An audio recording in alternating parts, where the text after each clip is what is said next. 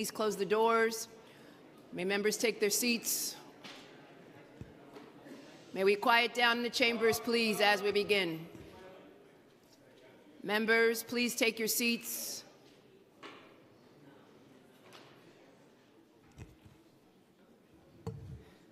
The recess meeting of May 10th, 2017, held on May 24th, I will call the meeting to order. May we now have a roll call on the recess meeting. Barron. Present. Borelli. Cabrera. Here. Chin. Here. Cohen. Constantinides. Cornegie. Present. Crowley. Cumbo. Deutsch. Right on. Drum. Espinal. Here. Eugene. Ferreris Copeland. Here. Gorodnik. Here. Gentili. Here. Gibson. Greenfield. Grodenchik. Johnson. Kalos. King. Present. Thank you. Koo. Present. Koslowitz. Here. Lanceman. Lander. Here. Levin. Levine. Here. Mizell. Mealy. Menchaca. Presente. Mendez. Miller. Palma. Perkins. Reynoso. Present. Richards.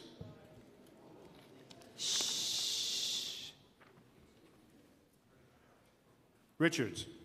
Present. Thank you. Rodriguez. Rose. Rosenthal. Salamanca. Present. Torres. Traeger. Ulrich. Present. Vaca. Here. Vallone. Here. Williams. Wills. Matteo.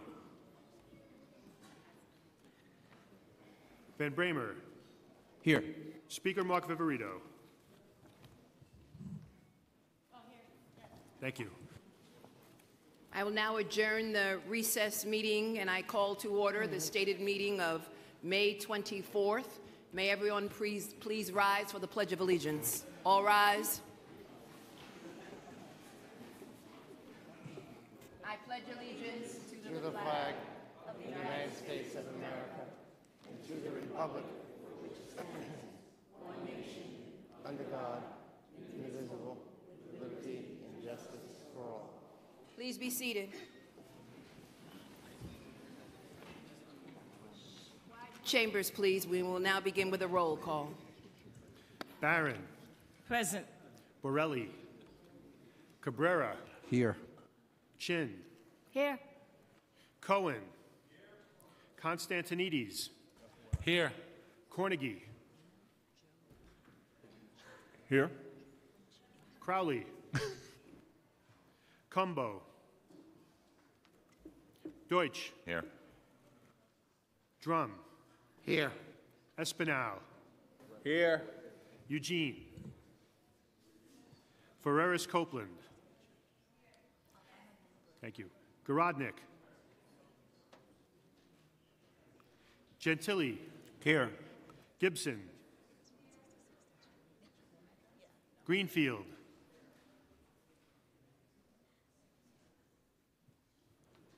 Grodenchik. Johnson. Here. Kalos. Here. King. Koo. Present. Koslowitz. Lanceman. Lander. Levin.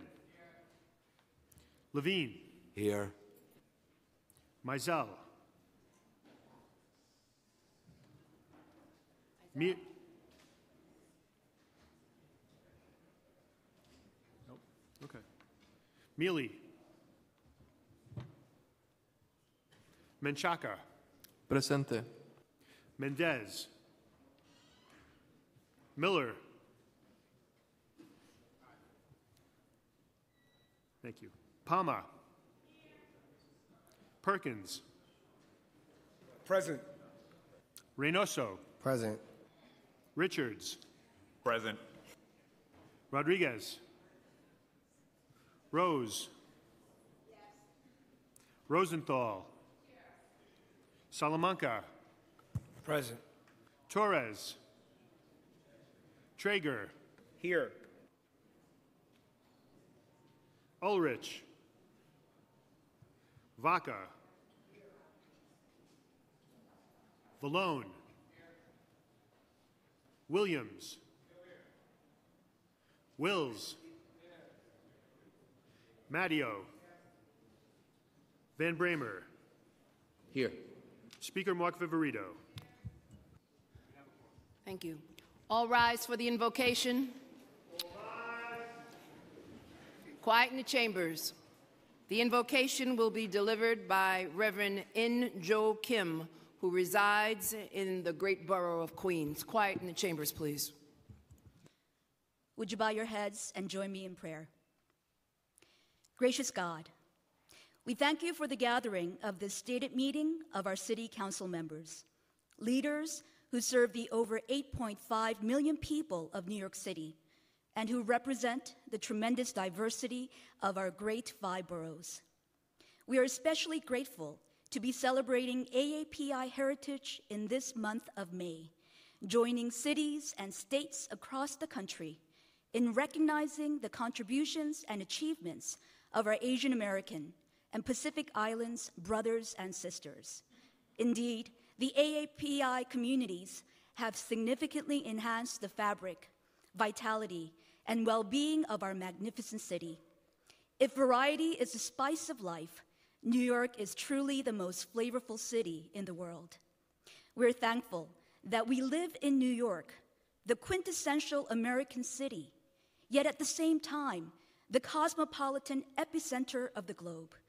It is the capital of the world, not only because of its financial might, cultural depth, media reach, fashion leadership, educational opportunities, technological expertise, and entertainment options, but because New York City appreciates immigrants, exercises welcome, celebrates diversity, and practices inclusivity. Our metropolis remains the international heartbeat and pulse because we recognize and rely on the talents and capacities of our multifaceted, multicultural, multilingual citizens, residents, and visitors. We lift up our representatives here this afternoon. May they realize what an incredible privilege it is to lead and legislate on behalf of so many lives.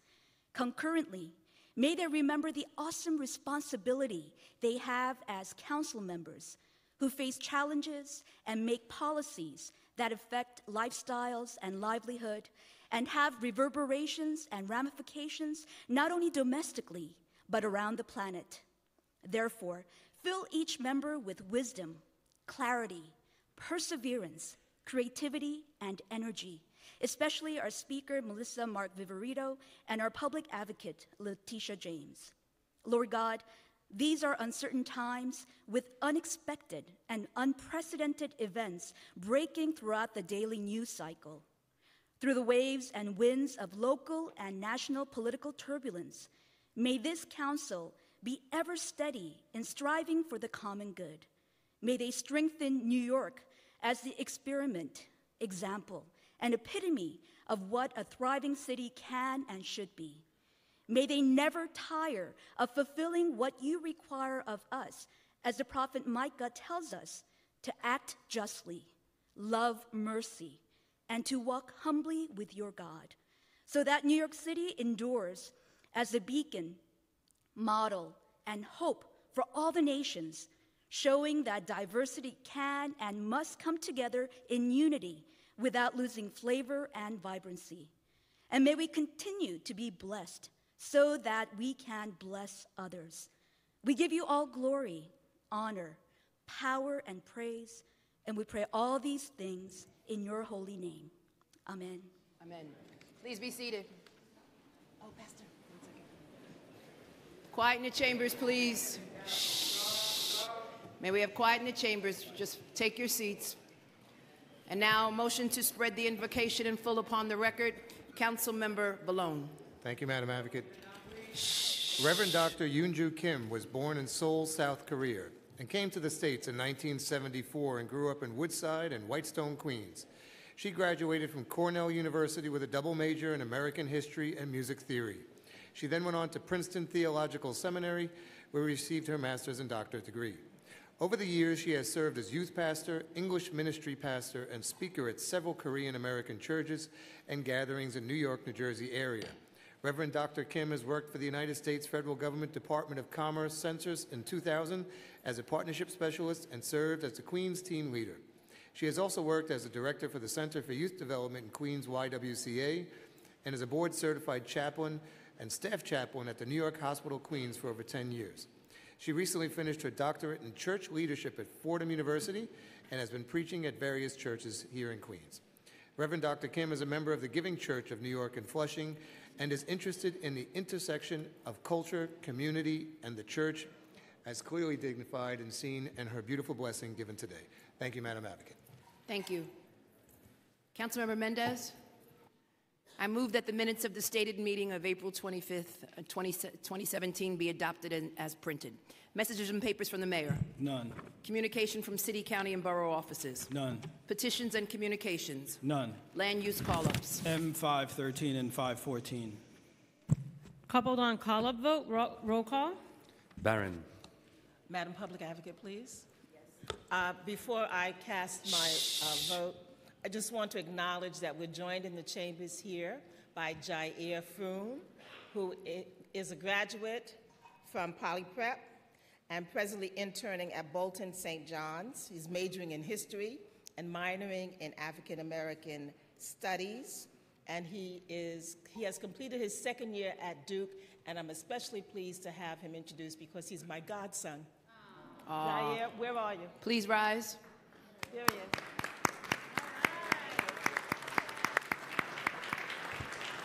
Thank you. Yes. Thank you. Borelli. Yes. Cabrera. Aye. Chin. Aye. Cohen. Constantinidis.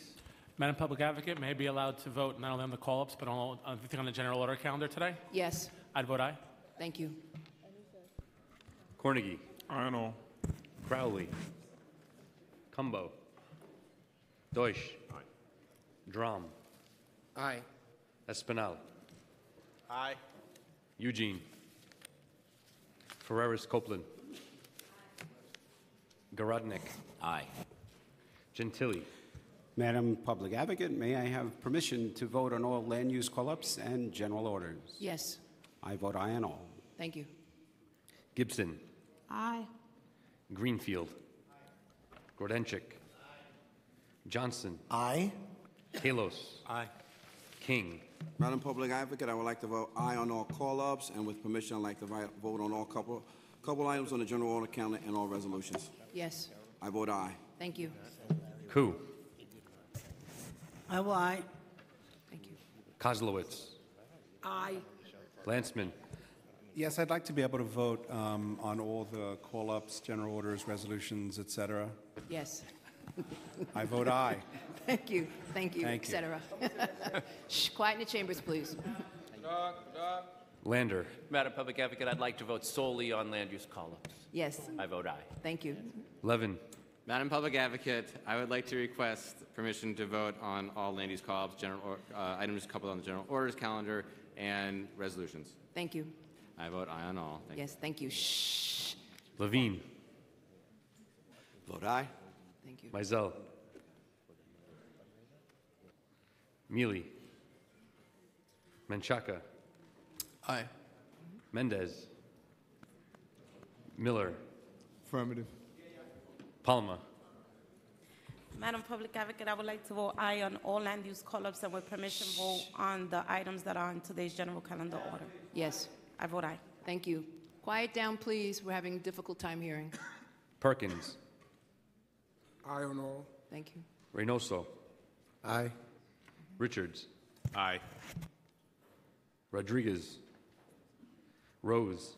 Aye. Rosenthal. Salamanca. Madam Public Advocate, I would like to vote aye on all call-ups, and with permission, I would like to vote on all call-up items on general order calendar and no resolutions. Yes. I vote aye. Thank you. Thank you. Torres. Traeger.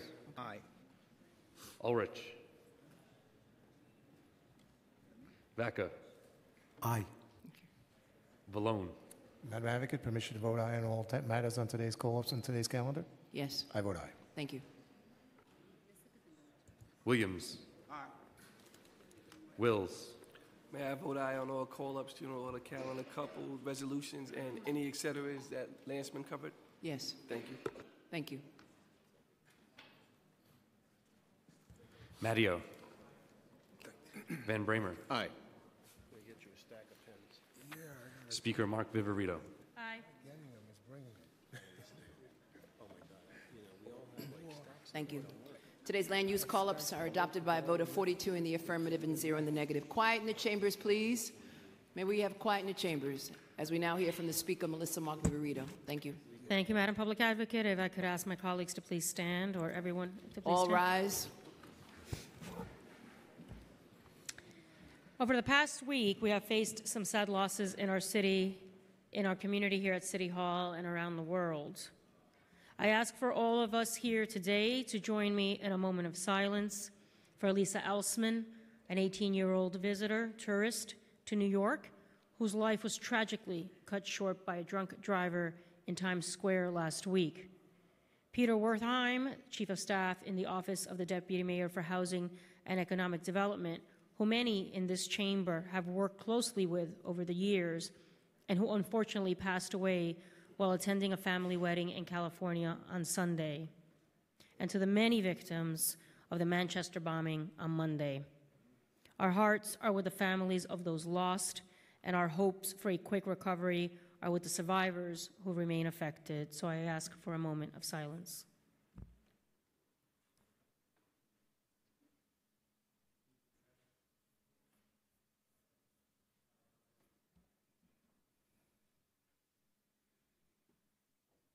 Thank you, my colleagues. Please be seated.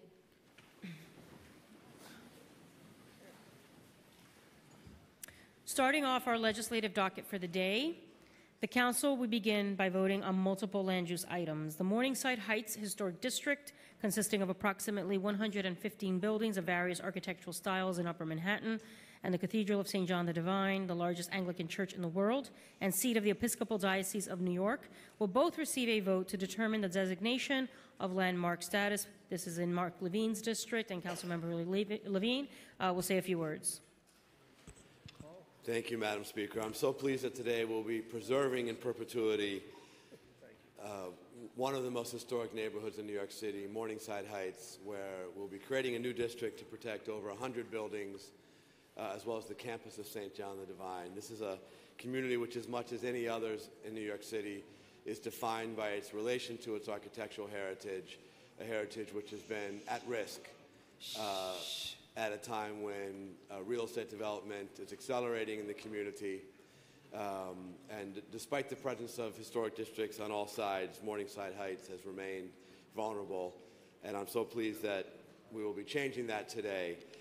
This would not have happened without 20 years of work from an incredible coalition of community activists, the Morningside Heights Preservation Council, led by Laura Friedman, Robert Stern, and Harry Schwartz, who fought tirelessly to make this possible. And I have to acknowledge the incredible work of the land use team here at the Council, Julie Lubin, Jeffrey Campagna, Jeffrey Ewan, Dylan Casey, Amy Levitin, and Raju Mann. And I must also acknowledge the great partnership of LPC in this effort, including, of course, Chair Srinivasan, the Executive Director, Sarah Carroll, and Lauren George. Again, I'm excited about this historic moment, and I urge my colleagues to vote yes. Thank you. Thank you. The council will also vote on public sightings for 2 locations in order to facilitate the development of additional public school space for Brooklyn and Staten Island. 357 Tarjee Street in Councilmember Debbie Rose's district will receive a vote, as will the intersection of Atlantic Avenue and Chestnut Street in the district of Councilmember Rafael Espinal. And I invite them both to speak on these acquisitions. First, Councilmember Rose, and then Councilmember Espinal. Thank you, Madam Speaker. Alleviating school overcrowding in my district is a top priority of mine, and while we've made progress in recent years, some schools remain overcrowded, like PS 65, which is 133% over capacity.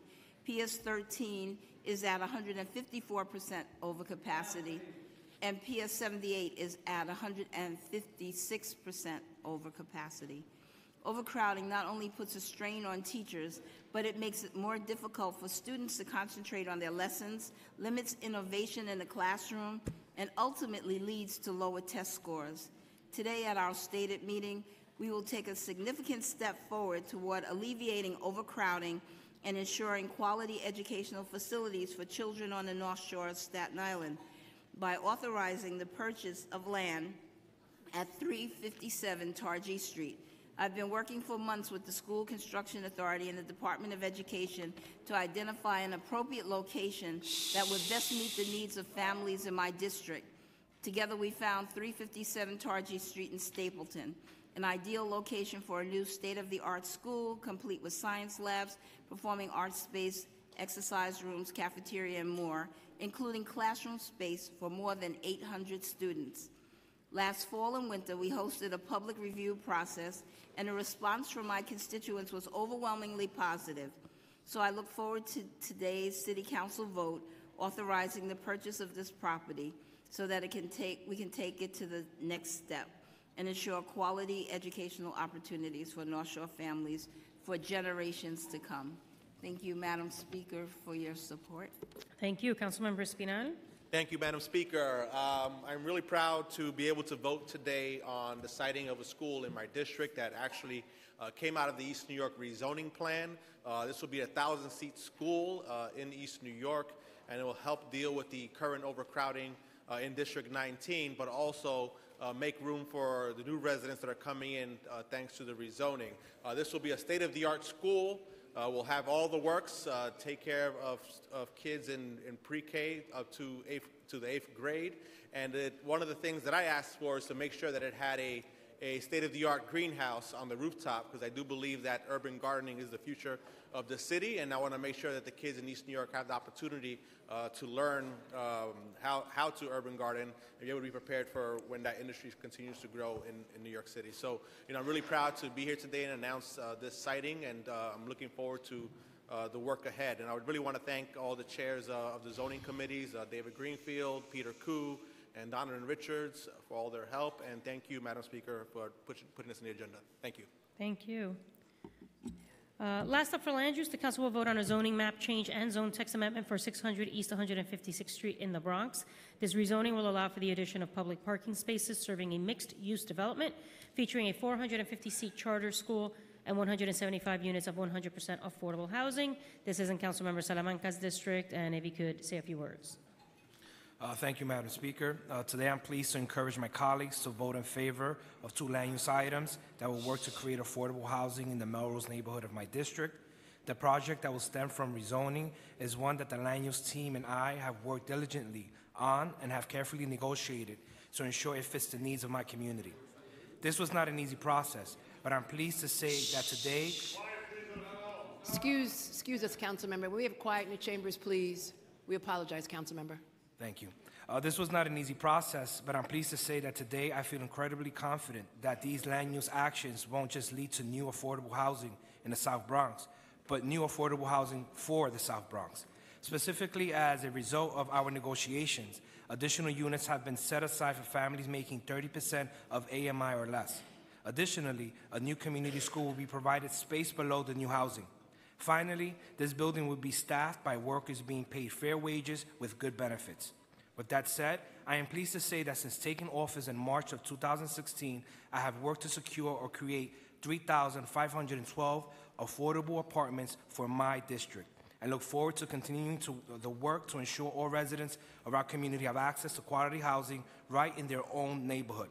I would like to thank the land use staff, Raju Mann, Amy Levinson, and the land use councils, and Chair Greenfield and Chair Richards on their help and guidance on these projects. Thank you. Thank you. Next, the council will vote to co-name 53 streets and thoroughfares throughout the city. Among the locations receiving co-namings are the 85th Street Central Park Transverse, which will be co-named for Detective Stephen McDonald, who was paralyzed in the line of duty in 1986 and passed away earlier this year. Metropolitan Avenue and St. Raymond's Avenue in the Bronx, co-named for deceased NYPD Sergeant Paul Tuzzulo, and East 7th Street and 2nd Avenue in Manhattan, which will be co-named for Moises Locong and Nicolas Figueroa, both victims of the 2015 East Village gas explosion. This is one of the many ways that the city works to commemorate lost residents who made substantive contributions to their communities, and I'm honored that the council will be recognizing them today. I want to thank Chris Sartori, Patrick Mulvihill, Kenneth Grace, Chima Obicher, Jen Wilcox, and Ed Atkin. Thank you for your work on those bills.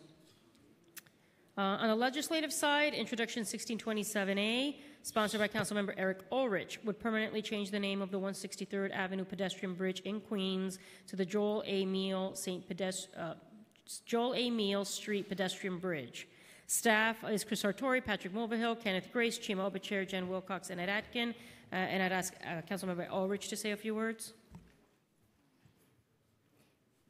Oh, sorry, I think he left. So, okay. No problem. Moving on. Introduction 1305A, sponsored by Councilmember Rafael Salamanca, would require the Department of Parks and Recreation to post notices of the effective date of temporary parking restrictions relating to tree removals at least 2 days before the commencement of such restrictions. A lot of work in the Parks Committee for this session. Chris Sartori, Patrick Mulvihill, Kenneth Grace, Chima Obicher, Jen Wilcox, and Ed Atkin, thank you for your work on those bills, and Councilmember Salamanca will speak to it. Thank you, Madam Speaker. Today I'm pleased that we're voting on Intro 1305, which will require the Department of Parks and Recreation to post notices of the effective date of temporary parking restrictions relating to tree removals at least 2 days before the commencement of such restrictions, with certain exceptions. This legislation was a community-driven effort aiming to provide a simple fix to an issue that can affect all of us in our daily lives.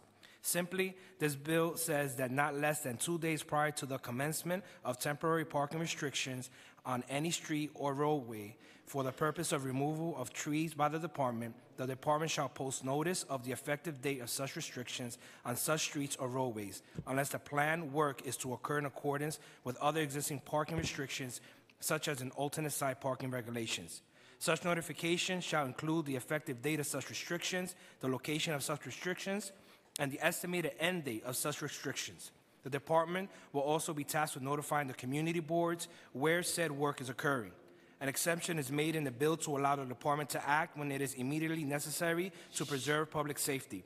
With that said, I encourage my colleagues to join me in supporting this bill today, ensuring that a community gets ample notice of when off-street parking will be affected by tree maintenance simply makes sense, and I'm proud that we're voting on this bill today. Thank you. Thank you, Council Member.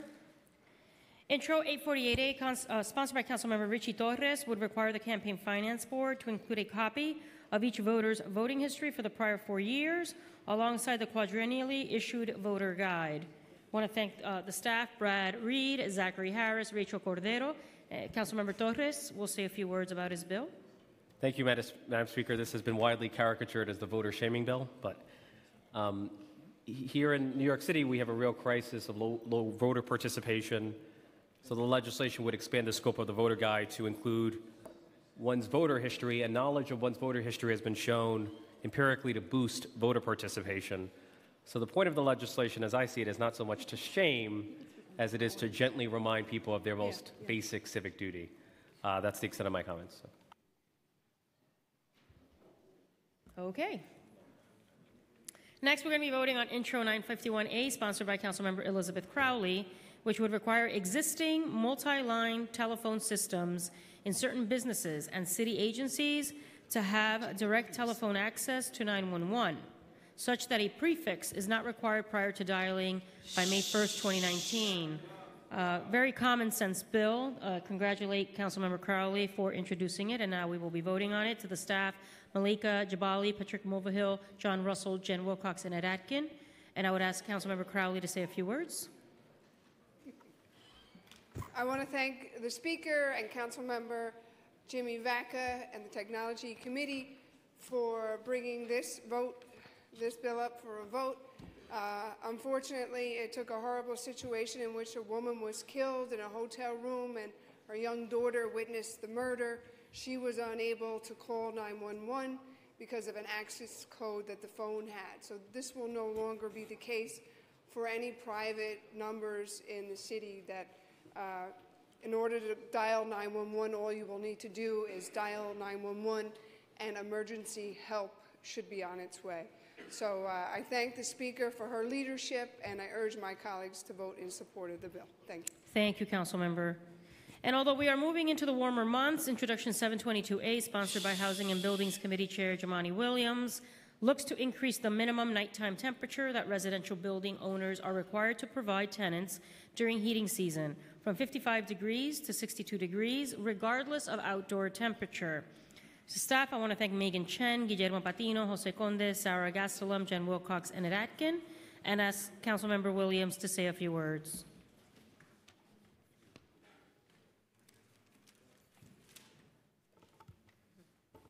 Thank you, Madam Speaker. As you mentioned, we'll be passing Intro 722A.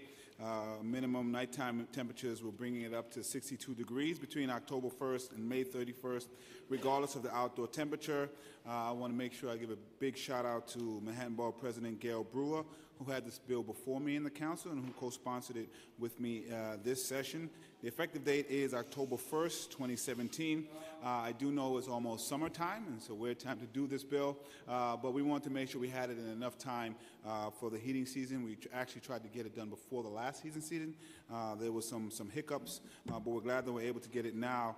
Sufficient heat is a quality of life issue that cannot be ignored in the larger conversation of tenants' rights, period, particularly if you're talking about people who are otherwise also ill, elderly, and young children. Currently, the outdoor temperatures have to be 40 degrees to require a landlord to turn on the heat, and even in the minimum indoor temperature only mandates it be 55 degrees.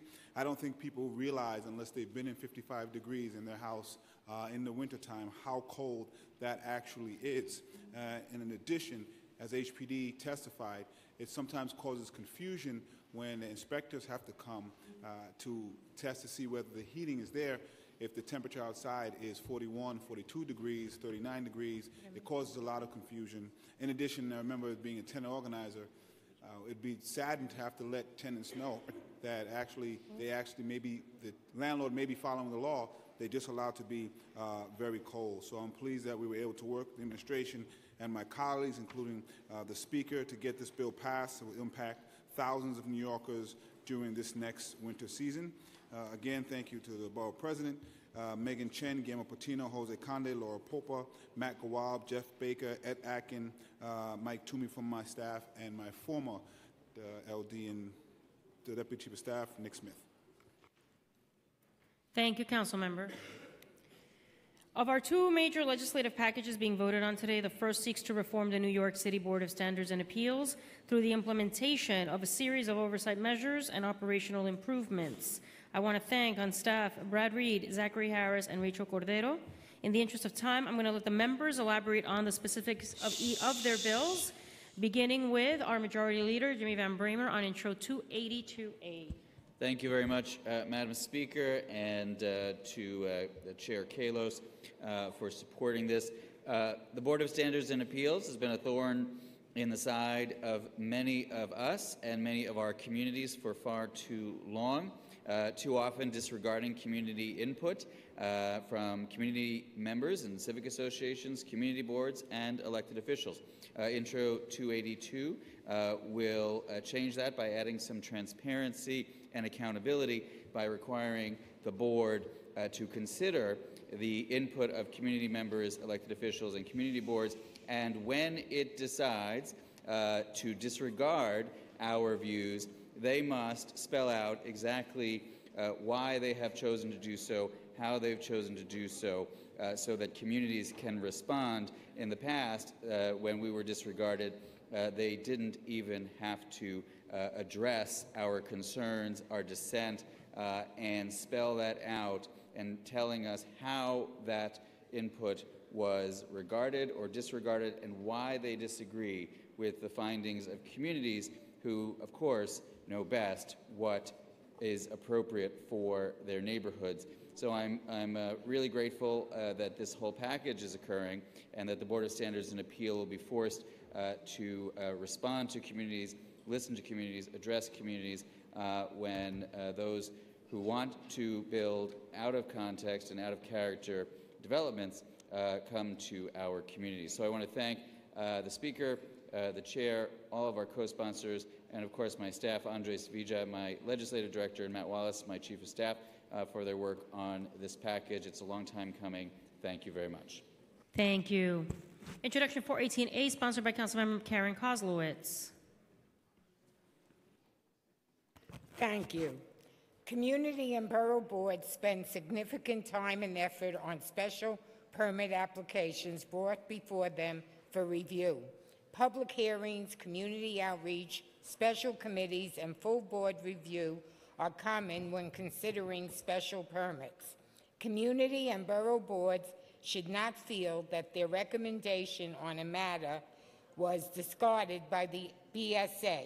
Intro 418A would require the Board of Standards and Appeals in granting or denying an application before them to respond to any relevant recommendation filed by a community or borough board regarding such application.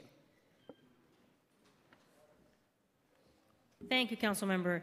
Introduction 514A, sponsored by Minority Leader Steve Mario, would require that for any term variance granted by the BSA after December 31, 2013, the board shall notify the owner of the property of the expiration of the variance 6 months in advance. Councilmember Mario? Thank you, Madam Speaker. We've been discussing BSA reforms for most of the 13 years I've been in government as either a staffer or elected official. So I'm glad we're seeing so many meaningful BSA bills become law today, and I thank my colleagues for that. The bill I am sponsoring will bring much-needed transparency and potential enforcement to a land use matter that is often overlooked. Owners of properties operating with a use that was permitted by a variance should seek renewals in a timely fashion. Too many times I've seen issues come before one of my borough's community boards seeking renewal of an expired variance. All the while, the now illegal use was continuing. By notifying owners of the expiration in advance and reminding them of potential penalties under the building code, I believe this bill will incentivize many owners to get their acts together earlier in order to reapply for the variance. Quite simply, this bill looks to ensure that property owners apply for this variance in a timely manner. I want to thank the Speaker and Chair Kalos for their support of these reforms, my staff, Brad Reed, and other council staff for all their work on this bill. Thank you. Thank you, Councilmember. Next, we're going to hear from Zoning and Franchises Subcommittee Chair Donovan Richards on Introduction 1200A.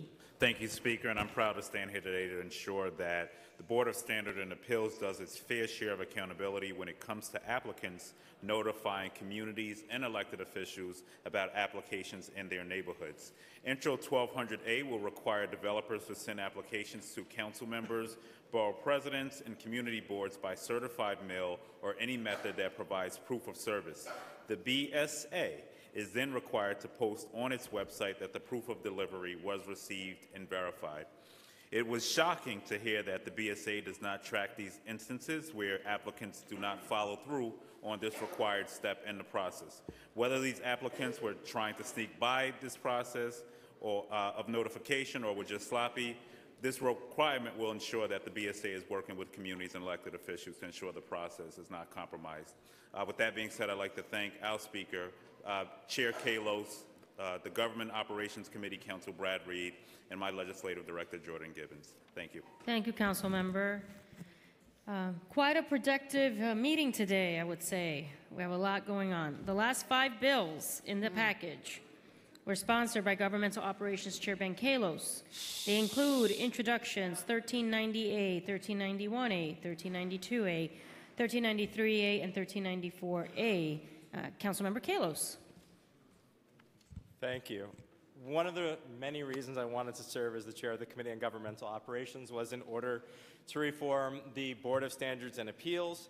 The BSA is the agency that no one's ever heard of. It's got 5 members, and it has tremendous power over our city's zoning laws. In the past, developers have been able to circumvent city zoning laws, restricting building forms, use, height, density, and now even affordability without really having much feedback from community boards or elected officials, and often over our objections.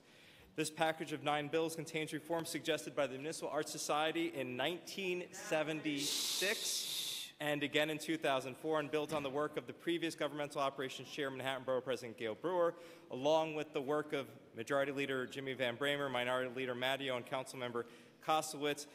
Yes, BSA reform is actually a bipartisan issue. Zoning Chair Richards and I were proud to join in this package of reforms, which represents years of work by the Land Use Division and the Governmental Operations Committee. This package of legislation reforms applications, decisions, notifications, staffing, and transparency around the BSA, so it's more accountable to the public. Specifically, the legislation sets minimum application requirements for developers to show why zoning laws should not apply to them, with fines of up to $15,000 for knowingly submitting false documents to the BSA. It designates someone at the Department of City Planning to actually protect our zoning code from the BSA. It provides expertise for the BSA with a state-certified real estate appraiser to analyze real estate financials provided by developers.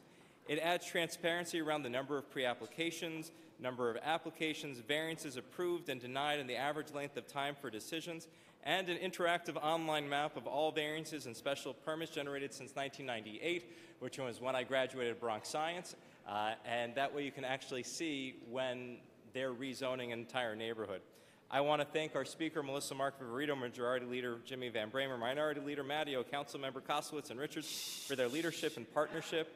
At Land Use, Julie Lubin for her expertise. We are so lucky to have her. Our Governmental Operations Committee Counsel Brad Reed, who has spent months fighting for and negotiating these reforms, as well as Rachel Cordero, Smita Deshmukh, and, of course, my Legislative Director, Paul Westrick. Thank you to the Municipal Arts Societies for their years of attention to planning our city and perseverance over the years. 40 years later, we're doing it. I believe these reforms will empower council members, community boards, and residents to have a much stronger say in any departure from our city's land use plan and the zoning resolutions. I urge you to vote yes. Thank you, Council Member. Next, the Council will vote on Intro 1456A, sponsored by Councilmember Koslowitz, which would require food carts and trucks to post a letter grade that is based on their most recent health inspection by the Department of Health and Mental Hygiene. Councilmember Koslowitz. Thank you, Madam Speaker. I cannot imagine someone not looking for a restaurant's letter grade from our city's health department before deciding whether or not to patronize a restaurant.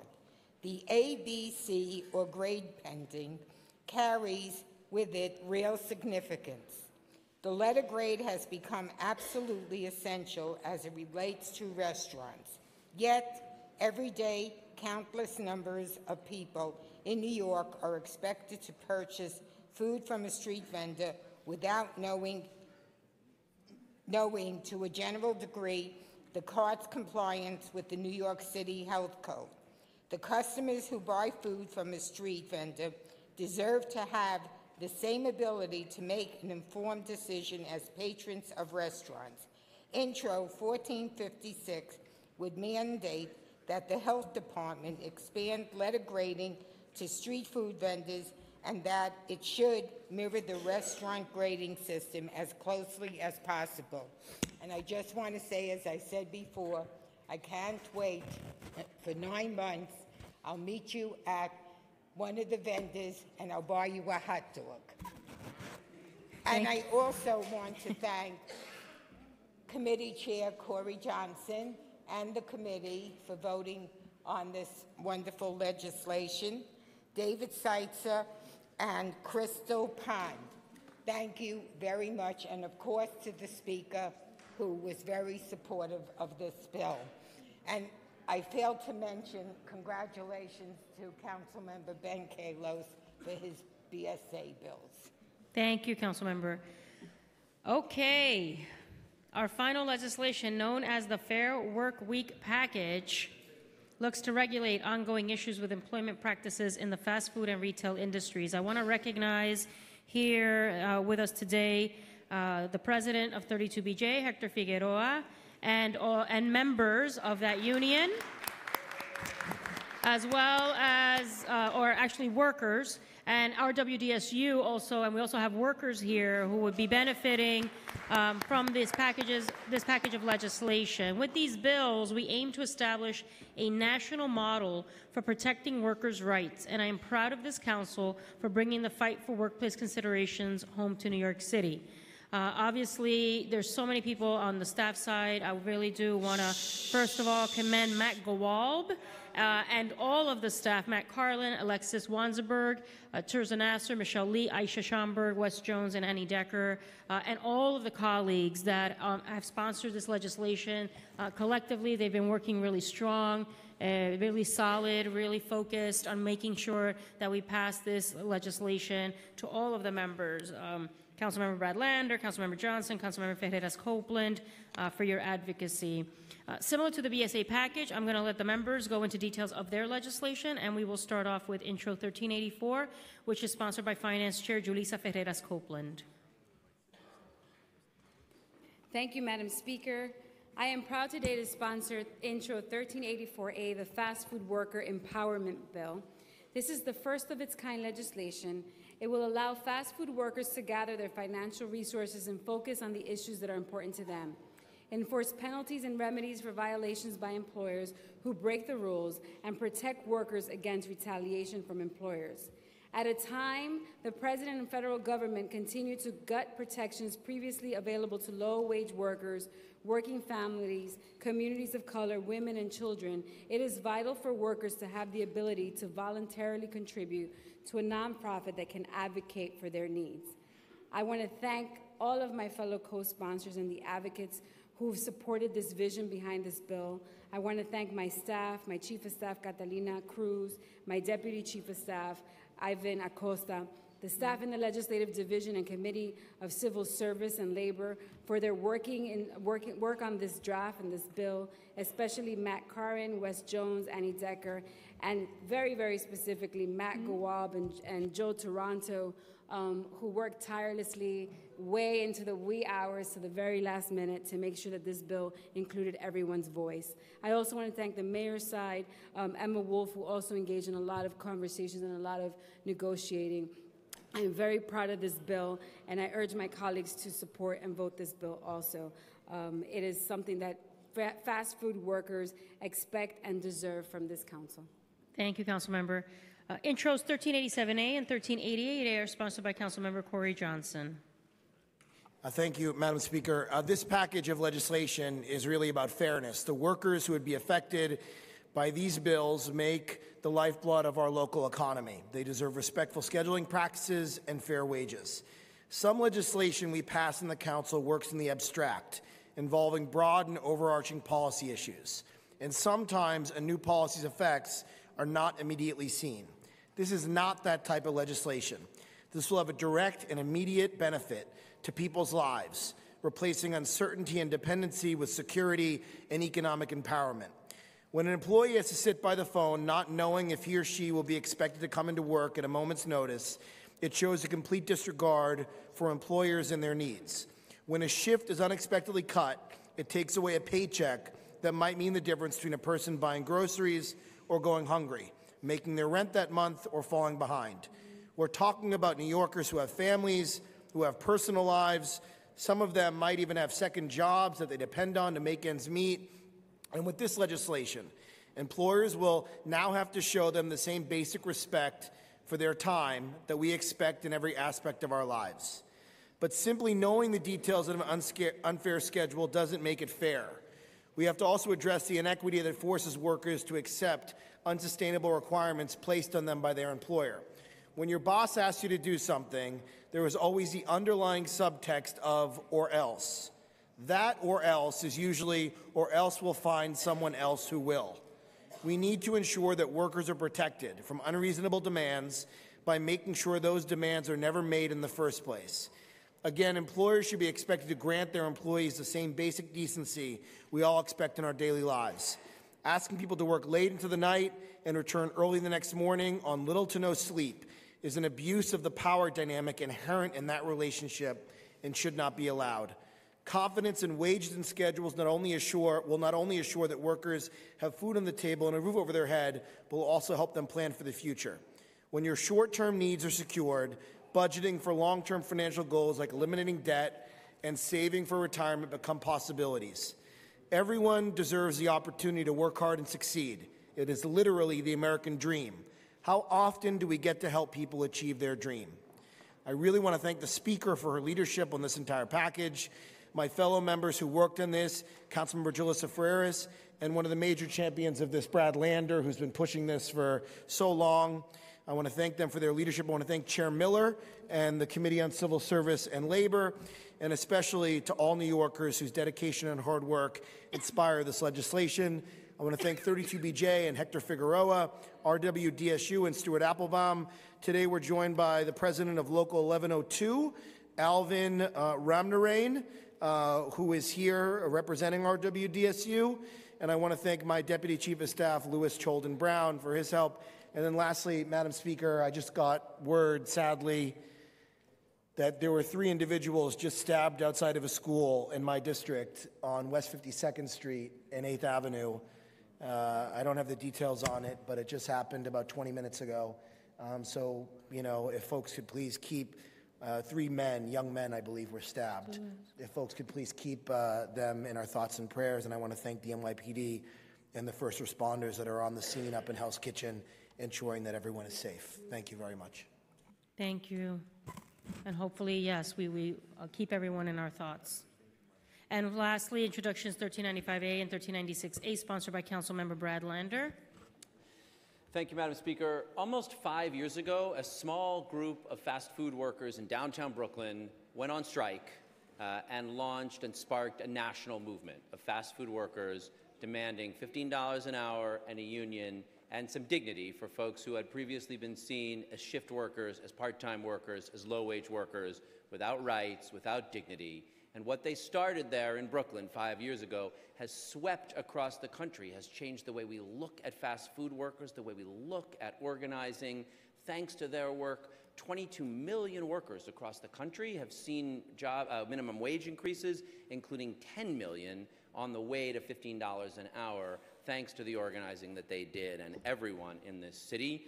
So I want to just recognize a few of the workers who are in the room with us today: Violetta Luis, Chantel Walker, Kenneth Brister, Charisma Ivy, Pierre Metivier, Julio Martinez, Vianney Vargas, Rosa Rivera, Jarrell Ware, and Amber Granum. Thank you guys for your power, for your courage, for your organizing.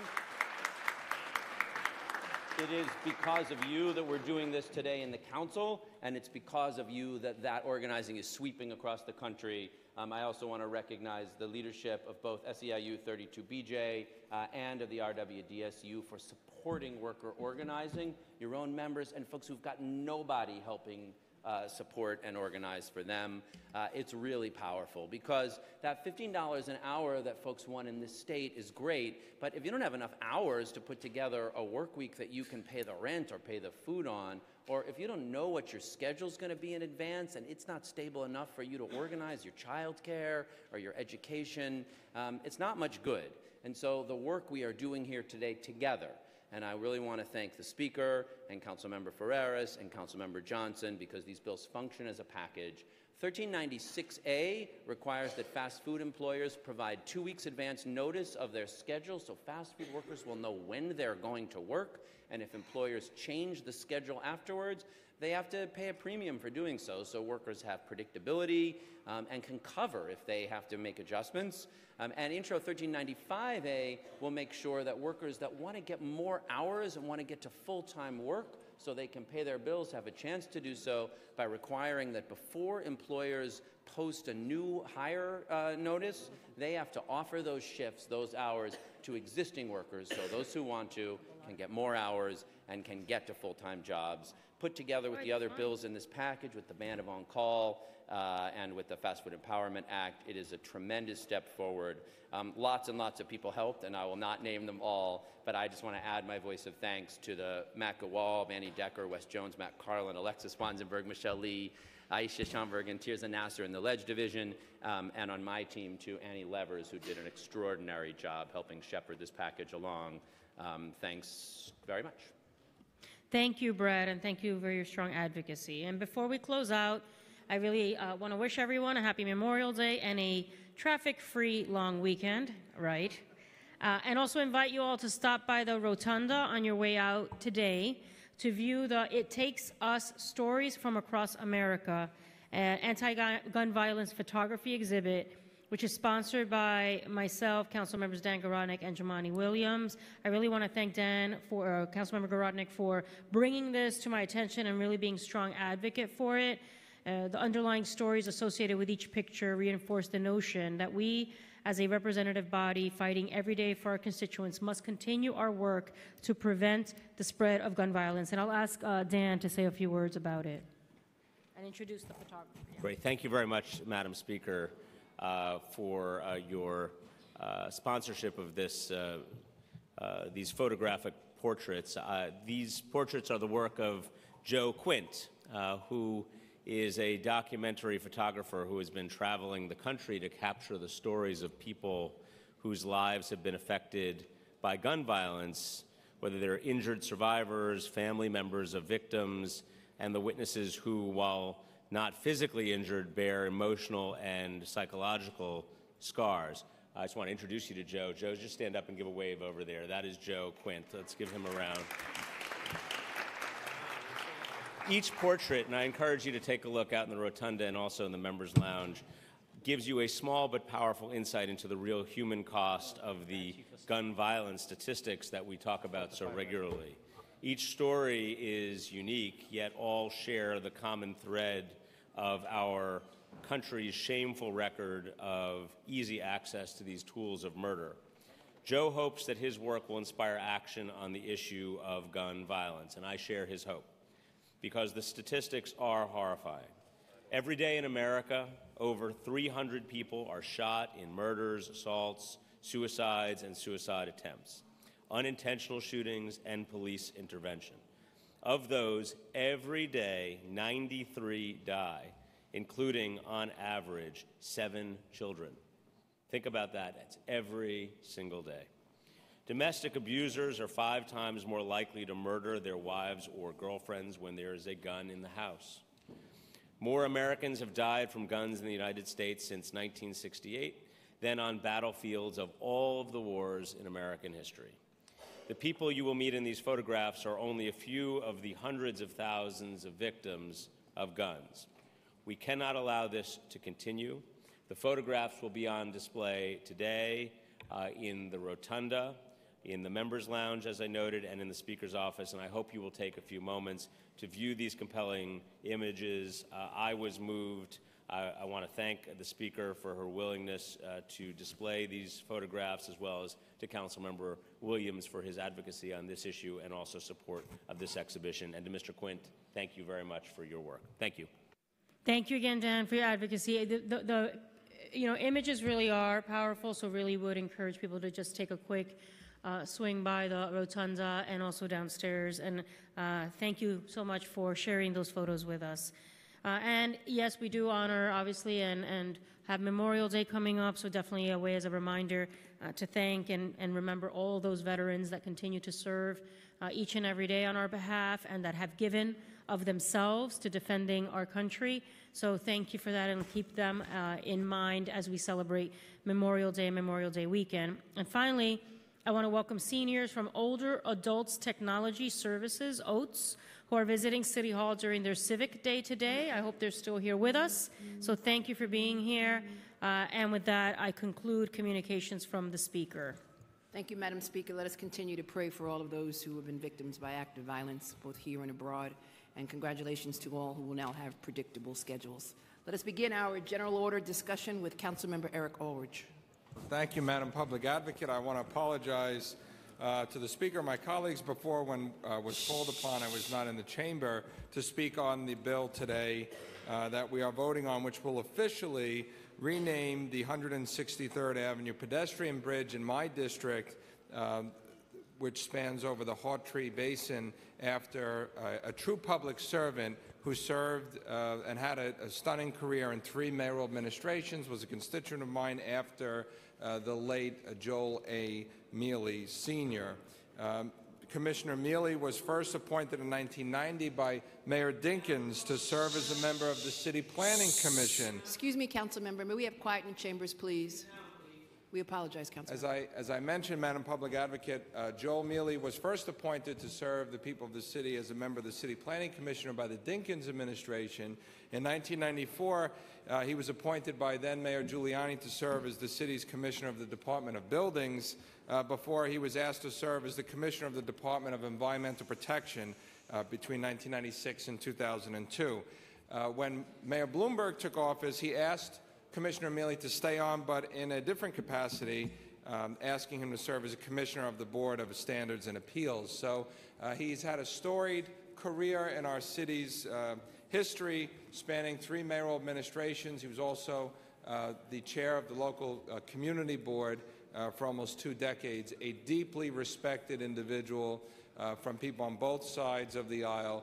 He died, unfortunately, in 2013. His family still resides in Old Howard Beach in my district, and this pedestrian bridge, which we are voting to name in his honor and in his memory, will serve as a fitting tribute for his family and friends who knew him well and knew that he represented the embodiment of public service. Thank you very much. Thank you, Councilmember. Thank you. Councilmember Deutsch. Thank you. Today we're voting on a street co-naming that Councilmember Traeger and I introduced, which will take place at the intersection of Brighton Beach Avenue and Coney Island Avenue for Larry Savinkin. Larry Savinkin was born in 1955 and raised in Odessa, Ukraine. He immigrated to the United States in 1996, settling in New York City with his wife and 2 children, Galina and Vladimir. On September 11, 2001, Al-Qaeda terrorists struck New York City, killing 2,996 innocent people. One of those victims was Vladimir Savinkin, Larry's 21-year-old son. Larry and his family turned their pain into purpose. He and his wife, Valentina, sought out other New Yorkers who were suffering through the same circumstances, and they formed a non-for-profit organization, the September 11th Family Group, dedicated to honoring the memories of those who were lost. With Larry leading the way, the group built a 9/11 memorial in Assalevy Park on West 5th Street in my district. The memorial is a beautiful, peaceful place for families to visit and remember their loved ones. And every year on September 11th, Brooklyn comes out to memorialize the thousands we lost in 2001. Larry continued to be active in local matters, organizing cultural events for his fellow New Yorkers, joining the Community Board 13, serving on the Holocaust Memorial Committee, and also working for Congressman Hakeem Jeffries.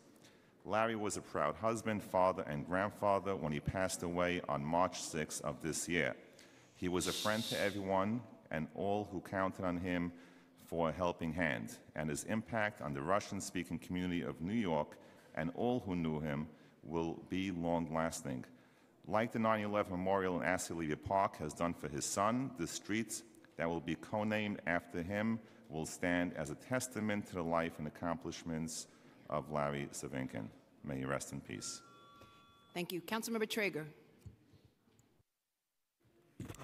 Public Advocate, I will reserve my remarks because I'm speaking about a bill that I'm introducing later on. Do you reserve your remarks for general discussion? Yes, please. Thank you. Thank you. Councilmember Rosenthal.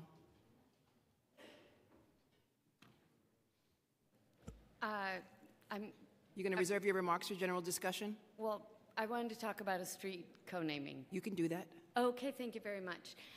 So I want to start by congratulating all of my colleagues on the Fair Work Week bills. These are important and significant pieces of legislation that will change the lives of many hourly wage workers, especially in the fast food industry, and I want to thank them for working so hard to get these bills passed.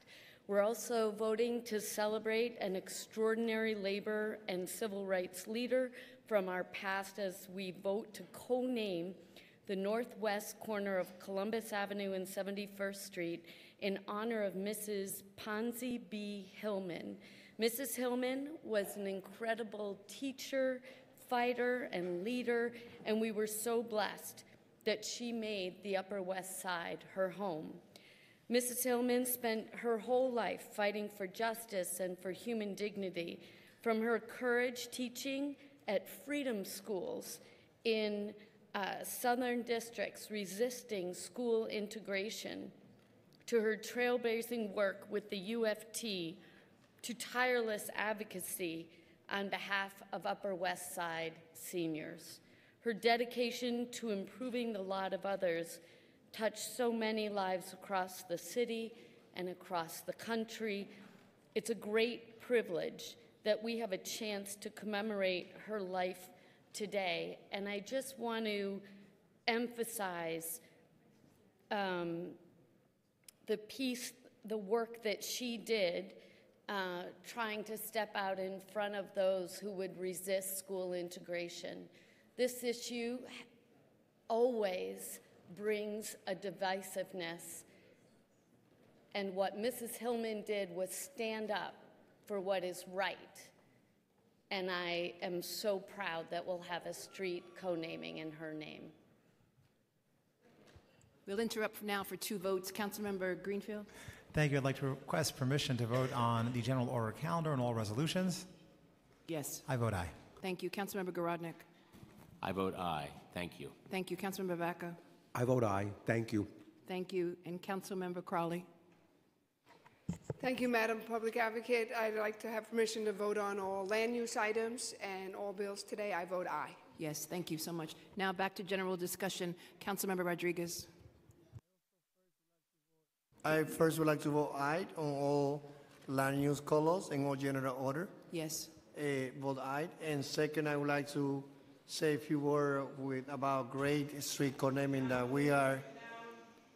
Great street co-naming that the council will allow us to do in our community. First, we are co-naming a street after the father of the great police officer Boxe. So we co-naming Tech Boxe Way after in the borough of Manhattan. We are also co-naming 168 between Broadway and Fort Washington after the great Dr. Sander, who also used to run the armory at 168 and passed away in the last couple of months. We are also co-naming 168 in Amsterdam Avenue after the Mirabar sisters, the 3 women that they were killed by the dictators of Trujillo. And we are co-naming 168 San Nicolas Avenue after Albert and Dorothy Rose Blomberg Way, who were a family that dedicated to open opportunity for those immigrants, in this case Dominican, who were arriving in Washington Heights area. And it was because of their support that we started getting some political participation. With that, I vote aye. Thank you. Councilmember Barron. Yes, thank you, Madam Public Advocate.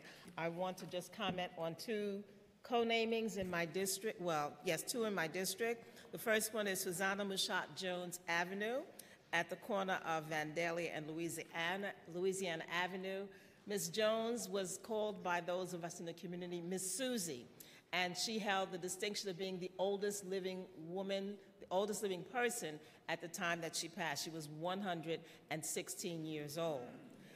She still had her faculties. She had lost her vision, but she still had her faculties. And when we asked her, we'd say, Miss Susie, what do you attribute your long life to? She said her diet, and I'm sure some of us would question that because she would have eggs, bacon, and hominy grits every morning. Wow. And she believed in chewing gum, so she had her chewing gum. But she lived in the Vandalia houses, and she served in the tenant patrol until she was 90 years old. And she had the distinction also of founding a scholarship fund because she had limited educational opportunities in Tennessee, but she established a scholarship fund for other people that they would be able to benefit from that. The second person is Horace Morancy Way, and Horace Moranti, you probably know the name. He fought to bring vital social services to the residents, and he developed many programs to address community issues, including housing, job training, and domestic violence. He was selected by former Mayor Lindsay to lead the Central Brooklyn Model Cities program. And recently, in 2012, the Caribbean American magazine entitled Everybody's honored him for his immense contributions in promoting the nation of Trinidad and Tobago. And I also want to say that Miss Susie's hometown renamed a highway in her honor as well. So she has that distinction in her hometown as well. I have others, but I'll do them in the next part. Thank you. Councilmember Eugene. Thank you very much, Madam Public Advocate. I want to comment on 3 co-naming that will take place also in my district. We know that in New York City we have great people, outstanding citizens who made tremendous contribution to our city, and I'm privileged to have 3 or 4 of those people living in my district. And I want to mention the best thing for their contribution to the community. 2 wonderful people, the rabbi and his wife, they have made tremendous contribution to our society, to our city, and I'm so pleased that we are going to name the square after them. And I want to take the opportunity also to commend Rabbi Rakov Berman and also Rabbi Moshe Penson at the Shabbat for the advocacy. Thank you very much. And I want to mention also a wonderful lady, Barbara Simons. I don't think that I can use any word to express how wonderful she was and to talk about tremendous contribution to the community. And I'm pleased that we are going to name also a street after her. And I want to mention also Lenore Bridge, also a wonderful person who have made also a wonderful contribution to the community. I'm so delighted to see that the City Council is going to vote to name those public places after those wonderful people.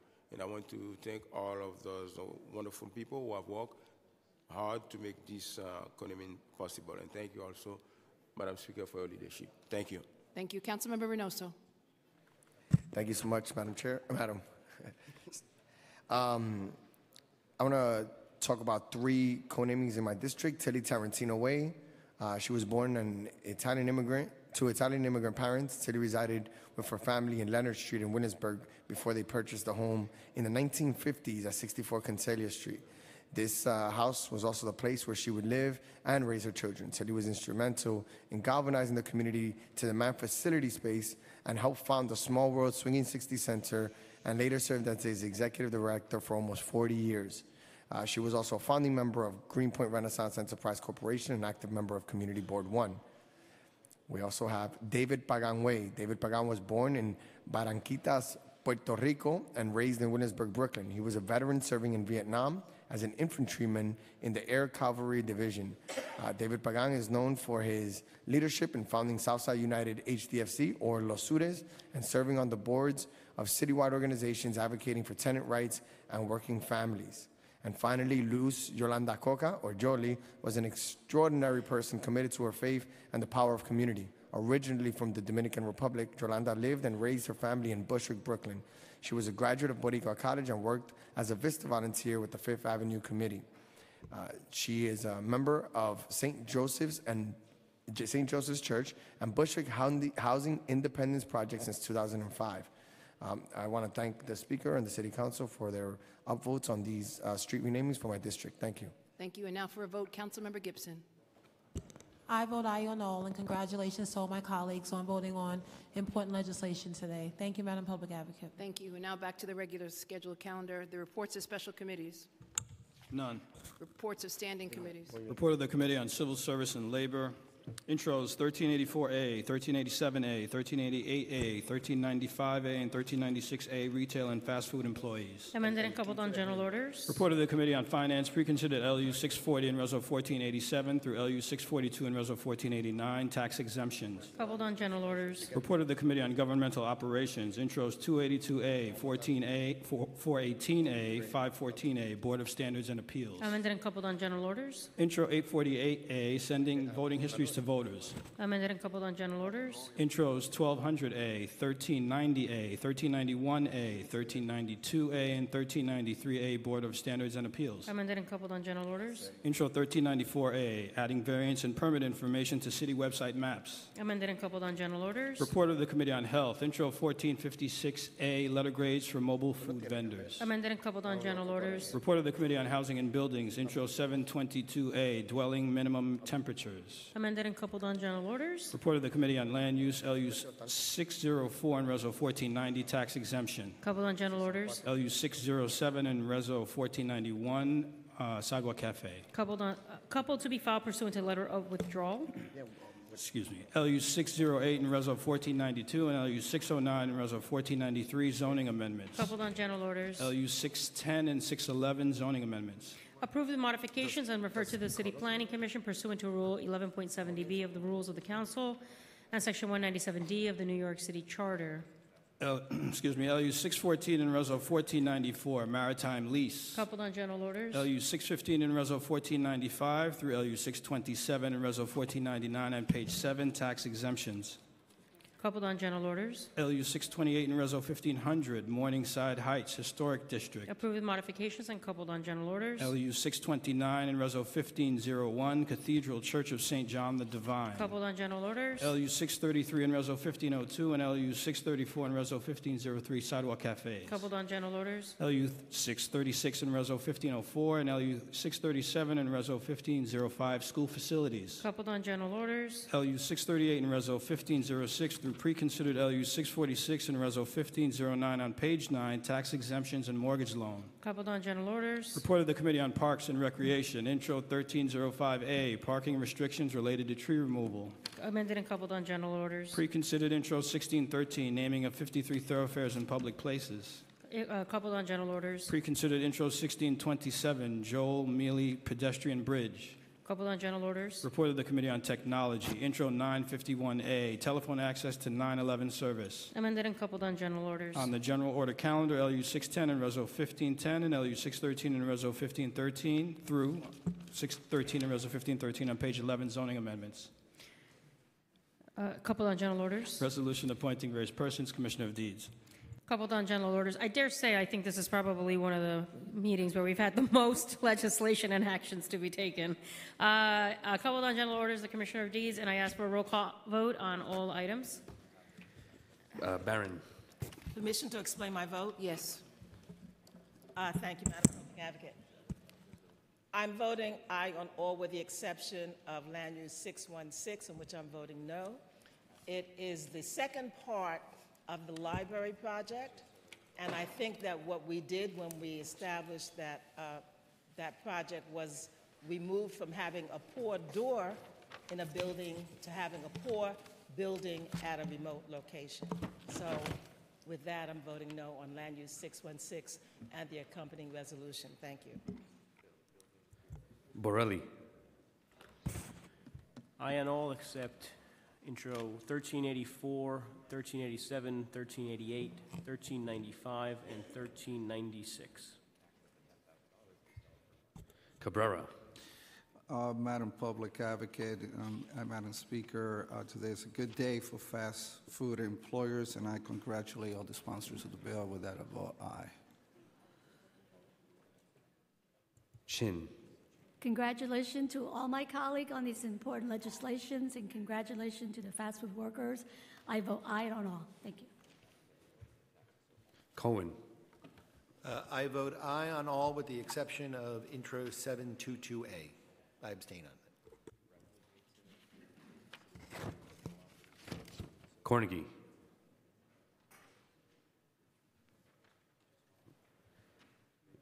Cumbo. I vote aye.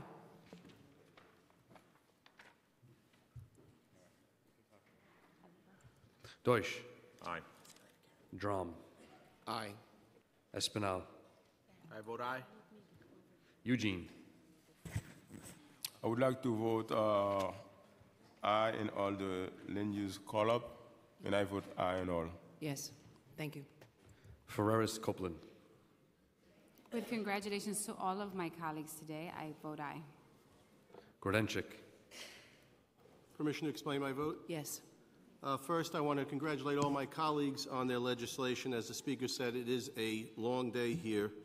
I want to congratulate Eric Ulrich on the renaming of Joel Mealy Bridge. Joel was truly a Renaissance man. He was an admiral in the U.S. Navy, and he did more for the people of the city of New York than they will ever realize. I also want to congratulate my colleague Costa on the renaming for Jimmy Lanza, who worked with former Borough President Shulman to save the apartments of 20,000 families during the last co-op and condo crisis of the late 80s and early 90s. Myself, we are proud this day for my First Street renaming for Father John Murray, a former associate pastor of American Mars Church on Union Turnpike, who worked for a generation to save the lives of people addicted to drugs and suffering from alcohol abuse. This Memorial Day, I will remember my father-in-law, a hero of the war in the Pacific, and my dear friend Alex Jacob, who we lost about a month ago.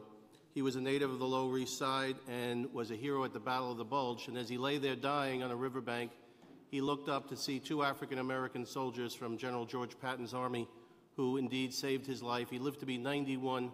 He was extremely involved in our community. With that, I vote aye on all except Intro 1396. Thank you for indulging me. Johnson. Permission to explain my vote? Yes. I want to first congratulate Councilmember Karen Kozlowitz for her leadership on this issue, getting letter grades for food vendors and mobile food carts in New York City. This is a New York City issue. This is an issue that the council should have oversight on. I know that there were some folks in Albany who were trying to take this away from us, and I am glad that the council took action here today because this is within our purview, and I was really glad we were able to do this. I think it's a great piece of legislation, so I wanted to thank her for that. I want to congratulate all my other colleagues, and I want to take the rest of my time to remember Peter Wertheim. Peter was a great, great guy. I am hugely saddened and heartbroken over his untimely passing. I knew him before he worked for Deputy Mayor Glenn. I knew him when I was chair of Community Board 4, and he was the #2 guy at the Hudson Yards Development Corporation. He and I worked together.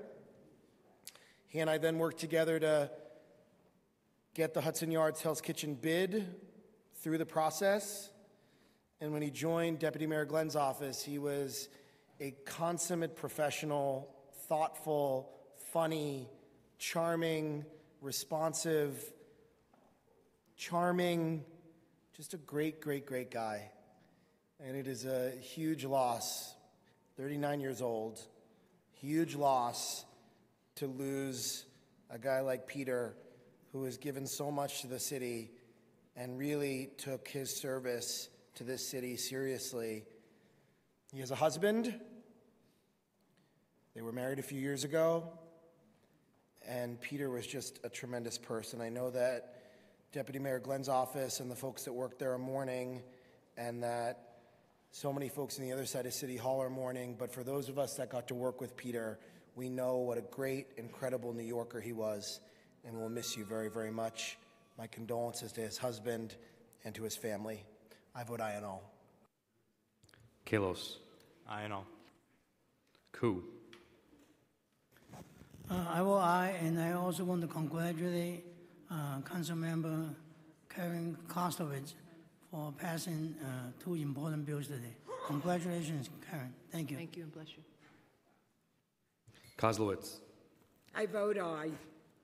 Lander. Request permission to explain my vote. Just a few more thank yous. First, I want to thank Chair Miller, who chaired a fantastic hearing on this package of bills. It was long. We heard work testimony from a lot of workers, and there were a lot of issues to work through, so thank you, Chair Miller. Thanked Corey before, but I want to thank Louis Cholden Brown. Councilmember Rose was a big supporter of this package, and her staff are Edwina Martin.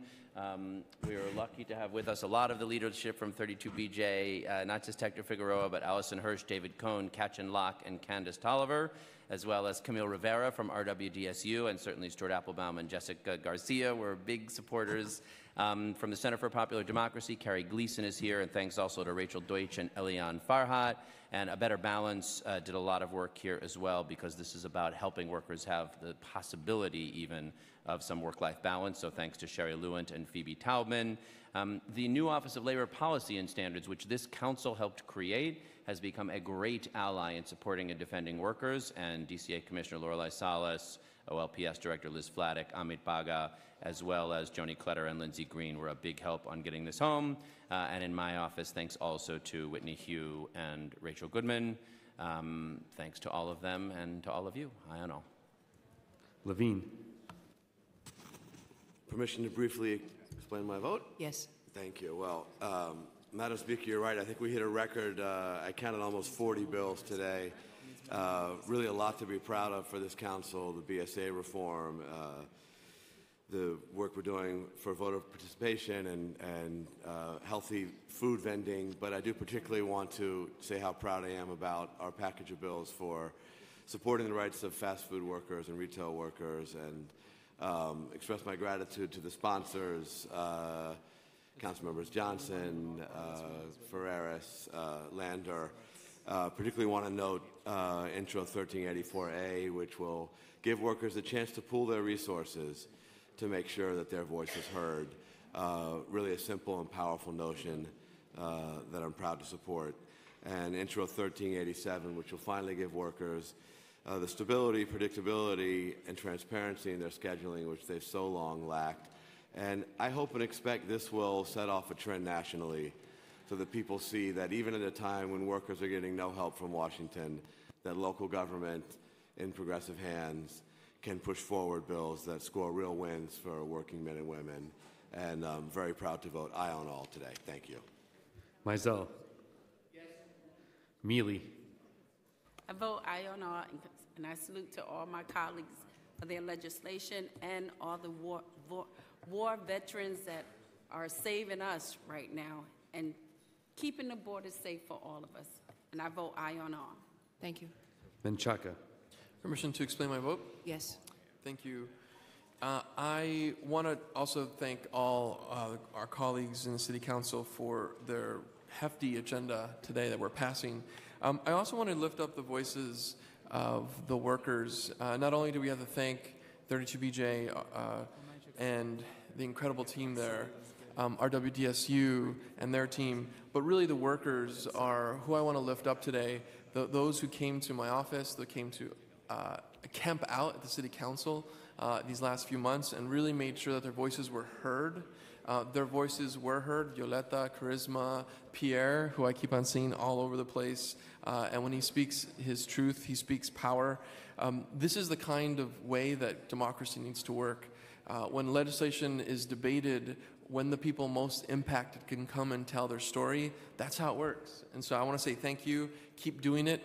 We are not done yet. This package represents a lot of work, but we have a lot more to go. So I want to thank the Progressive Caucus for really taking this not only seriously, but making those wheels of democracy churn for goodness and justice. I vote aye on all. Thank you. Cornegie. Aye on all. Miller. Permission to explain my vote, please. Yes. Thank you, Madam Public Advocate. First, I want to commend my colleagues on the Fair Work Week legislation and all the legislation that is being passed today. That is really, really important, vital legislation being passed to protect a community that has been void of a voice, and I'm proud to be a part of that. I especially want to thank the Speaker's Office and those at 32BJ, RSDWU for their advocacy, but the Speaker's Office for indulging me as we, in this legislation, attempt to capture and work towards resolving some of the issues of our target audience in the fast food industry, but also to be able to protect the broader labor movement. And so I really want to thank those who have worked diligently and above and beyond to ensure that all these things have happened. So those members of the Labor Committee, Matt Gawal and Joe, and also Liz Vodek and Terry McGinnis, people who have worked really hard to ensure that this important legislation was the right legislation and that it continued to advance the labor movement here in New York City. So with that, I again want to thank all those involved, and I vote aye on all. Perkins. Aye on all. Reynoso. Permission to explain my vote? Yes. Thank you, Madam Public Advocate. Congratulations to all my colleagues and to the colleagues that are left in the chamber. MSQI, or the Middle School Quality Initiative, is hosting a debate in the committee room next door right before the Black Latino Asian Caucus meet. Everyone's invited. We're going to see two middle schools debate against each other regarding issues of immigration, and it's a school in my district and a school in Richie Torres' district. It's going to be very positive and intense, hopefully, in a positive way, of course. But also just speaking to MSQI, the actual grades and proficiency levels of schools that have the MSQI program have consistently gone up across the board, and it really speaks to the work that the MSQI, or the initiative, is doing in our schools, and I hope it eventually could come to every single school in the city of New York, but really excited about seeing the two middle schools debate today, right after this, in the committee room. Thank you very much, and public advocate. Thank you. Richards. Permission to explain my vote? Yes. First off, wanted to congratulate all the sponsors of the Fair Work Week legislation today. Especially want to highlight Intro 1387, which creates predictability, establishes stability, creates transparency, and enhances workers' rights. And, you know, at the end of the day, I think all of these bills help us achieve a medium with the retail establishments and workers by basically treating our workers with respect and dignity while they seek to earn an honest living. And I think these bills strike the right balance. I also just wanted to speak on, and lastly, let me just say congratulations to Councilmember Jalissa Ferreras, Lander, and Johnson, to RWDSU, 32BJ, and especially the workers. And lastly, I just wanted to highlight two street renamings. One is going to a gentleman, Julius Freeman, who was a Tuskegee Airman who we recently lost. He served his country with pride and dignity. After his service as a Tuskegee Airman, Mr. Freeman had a prominent career within the car industry, serving customers such as James Brown and Brooklyn Dodgers Pee Wee Reese, regardless of color. Among Mr. Freeman's many accolades, he has been awarded the Congressional Gold Medal by former President George W. Bush, the Rosa Parks Award from the Lakeview Democratic Club, the Gold Award from Chrysler, and was invited to the inauguration of former President Obama. And then secondly, Mr. Walter Kelly, who was a well-respected jazz musician, who played on the Ed Sullivan Show with the Ray Charles Band and toured with the hit Broadway play Sophisticated Ladies, just to name a few of his many accolades. Mr. Kelly really dedicated a lot of his life and work to the Robert Couch Senior Center in our district, which many community members from council members, both Wills and Miller, reside as well. He was a great man who we truly miss, and his wife just left the center from what I know as well. But we want to definitely pay homage to him too, and I think these two street renamings are a small token of appreciation for the work that they've done. So with that, I vote aye. Thank you. Rodriguez. Rose. Permission to explain my vote? Yes. First, I'd like to acknowledge all of the hard work, and I do mean hard work, that my colleagues put into getting the Fair Work Week package together and actually voted on today. And I'd like to say that I will continue to work to make the right to request flexible schedule legislation a reality, and I want to thank 32BJ and all of the advocates for their work and commitment to this package of bills. Thank you. Rosenthal. Thank you. Torres. Aye at all. Thank you. Traeger.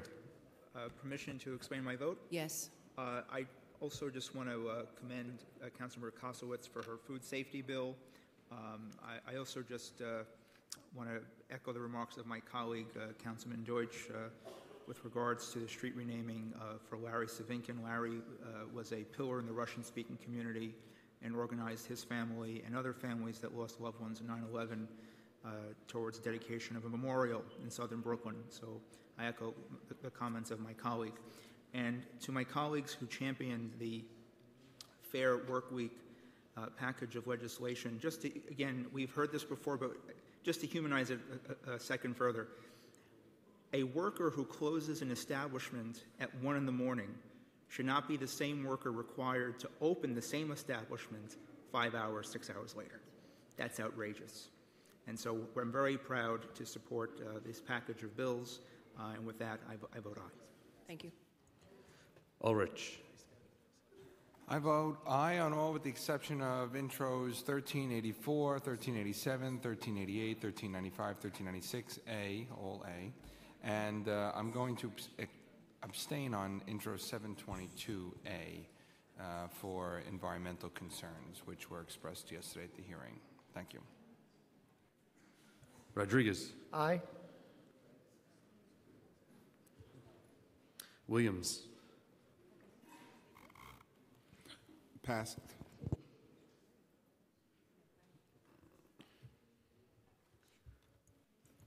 Mario. No on 1384, 1387, 1388, 1395, 1396. Aye and the rest.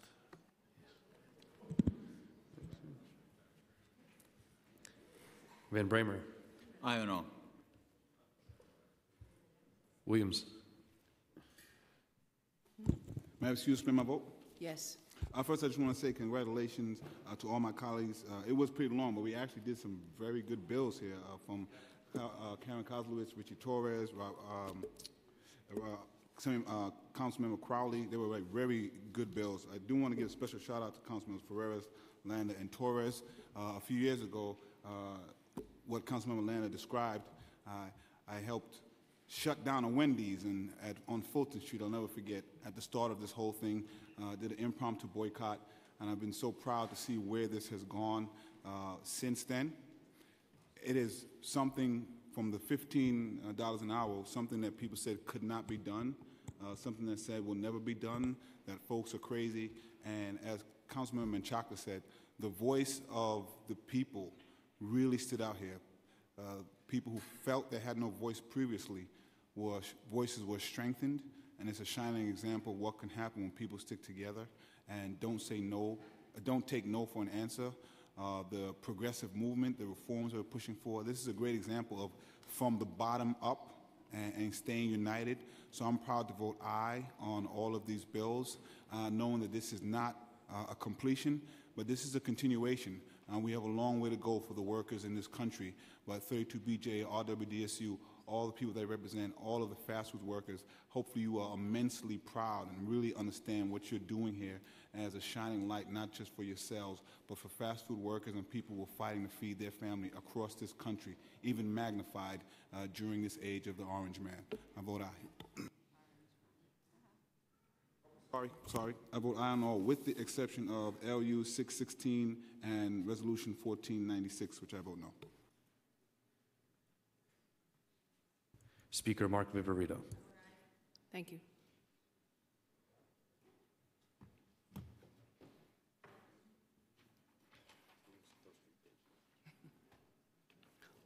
All items on today's general order calendar were adopted by a vote of 50 in the affirmative, 0 in the negative, and 0 abstentions, with the exception of Intro 1384A, which was adopted by a vote of 47 in the affirmative, 3 negative, and 0 abstentions.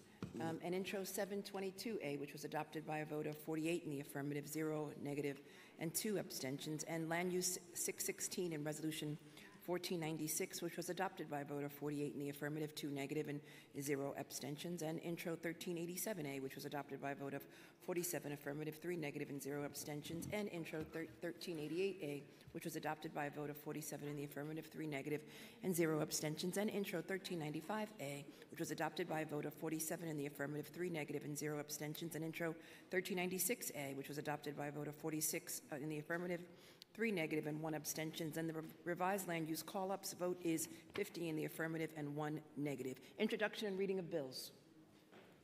Introduction and reading of bills. All bills are referred to the committees as indicated on the agenda.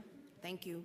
And now we will have a discussion of the resolution 1444 and 1445, sponsored by Councilmember Miller. Thank you, Madam Public Advocate. Quiet in the chambers, please. If you are exiting, please exit quietly. We are still in session. Thank you. Thank you again, Madam Public Thank you. Advocate.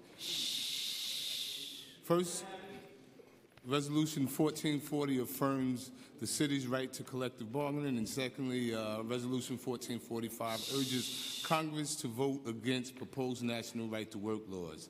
All these things are the basic tenets and foundation for organized labor.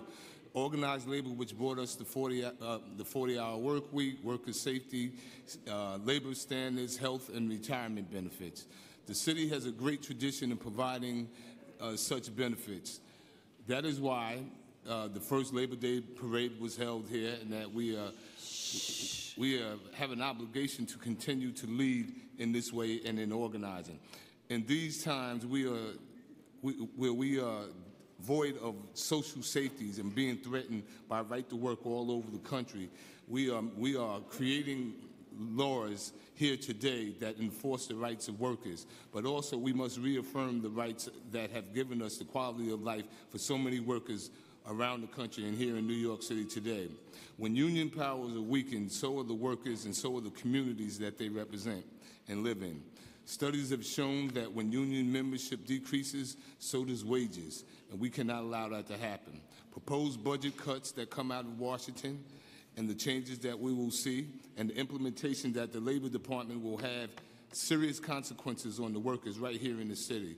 So this is why we are reaffirming the right and basic tenets of collective bargaining and to right to organize, and we denounce right to work, which is certainly not the right to work.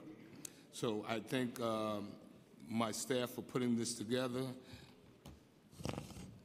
I ask that my colleagues vote in the affirmative in this important legislation, and we are on a roll in protecting workers. So I'd say let's vote yes and get it done. Thank you so much. Thank you. Now seeing no other speakers, let us begin by voting on Resolution 994, a resolution calling upon the Metropolitan Transportation Authority and all other appropriate entities to support a Hudson River Greenway between Spuyten Duyvil and Yonkers to provide riverfront access in a continuous stretch concurrent with the Metro North Line extending from Manhattan to Westchester. All of those in favor say aye. All of those opposed? Any abstention? The ayes have it. And Resolution 1444, a resolution affirming the right to collectively bargain for workers in the city of New York. All of those in favor say aye. All of those opposed? Any abstentions? The ayes have it. And Resolution 1445, a resolution calling upon Congress to vote against the proposed right-to-work legislation. All of those in favor say aye. All of those opposed?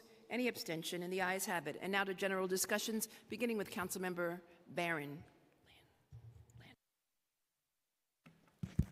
Thank you, Madam Public Advocate. First, I want to call my colleagues' attention to Reso 1481, which prohibits third parties from obtaining copies of homeowners' deeds. And you can understand why that's being introduced. It's something we want the state to look at. And I just want to talk about three of the other people who are having street co-namings. Barbara Simmons, who lived in Brooklyn. She was bold, outspoken, relentless on educational issues, not only in her community, but across the world, across the state. And she formed and participated in several educational advocacy groups. And next, Ilambe Brath, whom we called a walking encyclopedia. He was a great Pan-Africanist. He was the founder of the Patrice Lumumba Coalition. He was an advocate for the right to self-determination for Angolans and South Africans, and he established the Grandassa Models, which were a group of dark-skinned women, black women with huge afros, and they wore their cultural attire, and he showed us that, yes, black is beautiful. And finally, Ramon Jimenez. He was a lawyer trained at Harvard, yet he brought his skills and talents back to the Bronx, the poorest congressional district in the nation. And he was a professor at Hostos, and he helped to lead the fight to maintain Hostos as an independent, unique institution and not be absorbed with another college. In 2010, he ran on the Freedom Party line for Attorney General, with Charles Barron running for governor. And he fought against corruption, cronyism within the system. And he said, while Hosters was an old tire factory with a $4 million budget, the city saw fit to give all kinds of grants to Yankee Stadium in the millions of dollars. And he finally said, any reward that I get for what I did is because of the people I was around. We have too many great leaders who want to rise from the people, not with the people. Even good people get hypnotized by power. Thank you. Thank you. I'd also, let me restate the tally vote. On Intro 1395A, it was adopted by a vote of, Intro 1396A, it was adopted by a vote of 46 in the affirmative, 4 negative, and 0 abstentions. Now continuing with general discussions, Councilmember Williams. Thank you. First, I want to wish all my Haitian brothers and sisters happy Flag Day that we just passed this past week. Also, just to point out that we were fighting for TPS to be extended to the Haitian community. We were very worried about what would happen. Truth be told, we had the struggle under the Obama administration as well. And President Trump, the orange man, extended it for 6 months, which was ridiculously low. Normally it's 18 months. But expectations were so low, I guess we had to take this as a celebration. I do believe it is part of the ignorance of the administration to believe that Haiti will be in a much better position in 6 months. And I think part of the taking away the humanity of these people who are here legally because of what happened in Haiti, from the earthquake to cholera to the hurricane, have to live under a cloud. I don't think people understand what it's like to have a life, a family, trying to get a job, and know that you may have to leave this country in 6 months. I don't believe that you can deport 60,000 people. I actually don't believe you can deport millions of people, like we say. But what it does is keep them subjugated under a second-class status while using and abusing the talents that they provide for this country. Lastly, I would like to uplift Second Lieutenant Richard Collins III, who was stabbed to death in the University of Maryland by a white supremacist. His name has not been ringing out in the news. We haven't been asking the questions of how this white supremacist has been radicalized. He was a young black man set to graduate. He served his country, and these are the types of things that are happening, and unfortunately does not get the attention that it deserves, I believe, because who is being killed and because of the people, what they look like, who are killing them. This should be receiving as much attention as any other terrorist attacks that is occurring. With that, I'd wish everyone a Memorial Day, including my brother who will soon be enlisting, who has enlisted and soon will be shipped off to the Navy. My prayers are with him and all others. Councilmember Miller. Actually, we were out, but now that I have the floor, I'm going to be introducing workers' compensation. Last week, the governor and the State House announced that workers' compensation rates would be reduced by 4.5%. While this was hailed as to support small business, the fact of the matter is that there are many other ways that we can reduce the cost of workers' compensation while still supporting small business. The city paid almost $300 million of workers' compensation claims last year, but almost nothing is being done to see that steps are being taken to prevent such injuries. That is why the legislation, Intro 1622, will require the Law Department of the City of New York and OMB to create a quarterly report which will not just show the money that is being spent on workers' compensation, but it will also determine where the injury took place, how many claims, who, and the titles, so that we can prevent them from happening in the future. It can take over a year to receive a determination from Workers' Compensation Board, which is why this report will show when the claim was filed and when the payment begun. Let us be clear: workers' compensation is not something one uses to support their family, but is the lifeline when people were injured through no fault of their own when serving this city. That is why, in my prior life, we fought to raise the workers' compensation in the country. We are now 17th behind states like Alabama. A 4.5 reduction is an abomination to the workers that serve this city. So I'm hoping that my colleagues can support it. Thank you. Thank you.